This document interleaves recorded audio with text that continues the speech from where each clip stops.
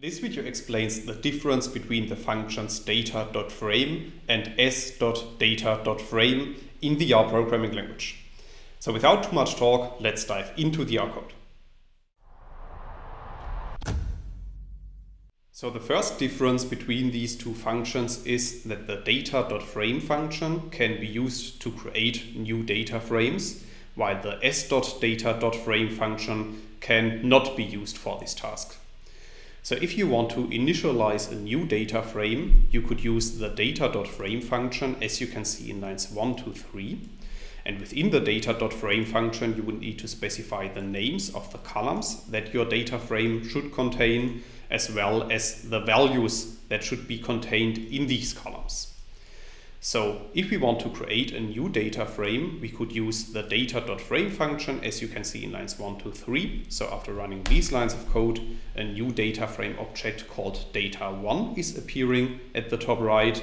And we can print this data frame to the bottom of the RStudio console by running line 4 of the code. So after running this line of code, you can see at the bottom that we have created a new data frame which contains 5 rows and the 3 columns x1, x2 and x3. Another difference between the two functions data.frame and as.data.frame is the output when we convert other data types to the data frame class. And we can see that in the next example. And for this, we first need to create a matrix object, as you can see in line 6 of the code. So in this line of code, I'm using the matrix function to create a new data set that is called met. So after running line 6 of the code, you can see at the top right of RStudio that this data object called met is appearing, and we can print the content of this met data object to the bottom in the RStudio console by running line 7 of the code. And then you can see that we have created a matrix object containing 3 rows and 4 columns. Now we could convert this matrix to the data frame class using the as.data.frame function, as you can see in line 9 of the code. And within this function, we simply need to specify the name of our matrix, and then we need to assign the output of the as.data.frame function to a new data set that I'm calling data2.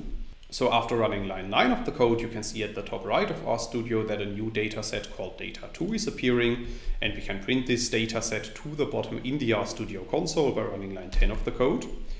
And then you can see that we have converted our matrix to the data frame class. And you can also see that the columns of this data frame are called v1, v2, v3 and v4. Now we could also use the data.frame function instead of the as.data.frame function to convert our matrix to a data frame. And this is what I'm showing in line 12 of the code.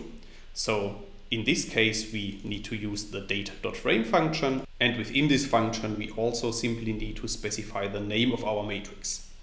And then I'm assigning the output of the data.frame function to another data set that I'm calling data3.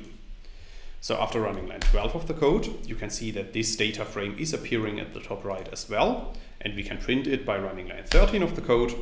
And then you can see that we have created another data frame. This data frame contains the same values as the previously created data frame. However, one difference between those two data frames is that the data frame created by the as.data.frame function contains the prefix v, and the data frame created by the data.frame function contains the prefix x.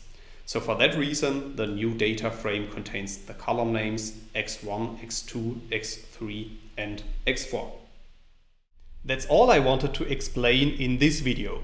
In case you want to learn more on this topic, you may check out my homepage statisticsglobe.com, because on my homepage I have recently published a tutorial in which I'm explaining the content of this video in some more detail. I will put a link to this tutorial into the description of the video, so you can find it there. If you have liked this video or if you have any questions, let me know in the comments section below. I'll try to respond to all comments as soon as I can. Furthermore, make sure to subscribe to my YouTube channel to get notified about future video releases. I have already published about 500 videos on this channel, and I'm releasing new videos on a daily basis. Thanks a lot for watching. See you in the next video.